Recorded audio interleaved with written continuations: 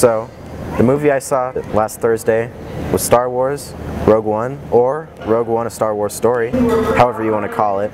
The plot follows Jyn Erso and her team of pilots, fighters, somewhat Jedis, in the hunt to capture the Death Star plan. The plot, I think, the concept was excellent. The concept was it's a new kind of thing for the Star Wars universe. You have this team of somewhat semi-heroes off to capture the Imperial forces' plans for the Death Star, and it was sort of a suicide mission from the start. It was a great concept, but I don't know how the execution wasn't very good. I didn't like how they kind of meddled around in different kind of storylines, and they kind of started to develop characters, but they didn't really go through with any of it. It just got kind of annoying by the end, because by the time the movie was over, I felt myself not really caring about any of the characters and kind of forgetting what any of them were or even their names. The actors were alright. I mean, Felicity Jones as Jyn Erso, of course, was very good, and Mads Mikkelsen as her father was very good. But other than that, I mean, the actors did an alright job. Alright, so the characters. We have Jyn Erso, and we have her co-pilot. She meets him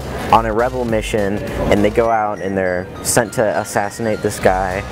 And he wasn't very interesting, honestly. I didn't find myself too invested in any of the characters except maybe Jyn Erso, who's the daughter of the guy who's actually building the Death Star. He's creating it, he has the plans for it. Yeah, she was a good hero, a good heroine, you know, model for the little girls to look up to instead of the typical male characters that Disney, Marvel, Star Wars typically has. The visuals are great.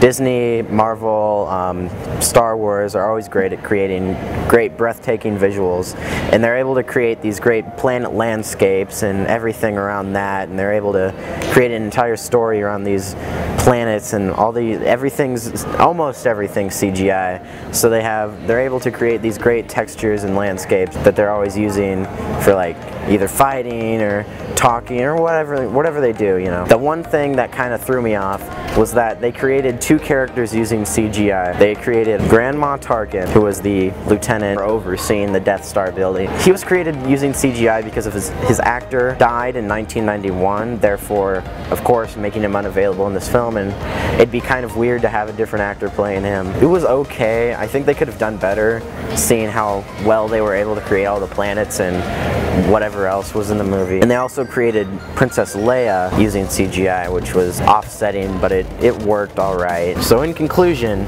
Rogue One: A Star Wars Story was pretty decent when it comes to Star Wars movies. I was entertained, certainly, but I wasn't as invested as I was in, say, The Force Awakens or A New Hope or any of those movies for that matter. It was pretty decent as a Star Wars movie goes. And that's all I have to say about it.